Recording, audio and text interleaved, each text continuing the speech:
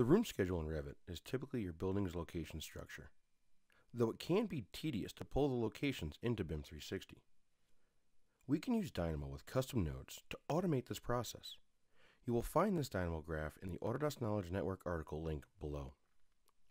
By pre-selecting the file location and verifying the room's category is selected, you click Run within Dynamo to extract out room and level information to an Excel file that can be imported directly into BIM 360. As you can see, our Excel spreadsheet is automatically generated with the information extracted out of Revit. This information is the same information you would find in your room schedule.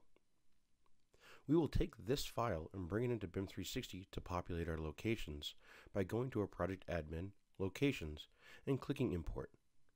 Select the file that you just created, and with a click of a button, your entire location structure is generated. These can be used for issue management, attaching to sheets, and many other BIM 360 workflows.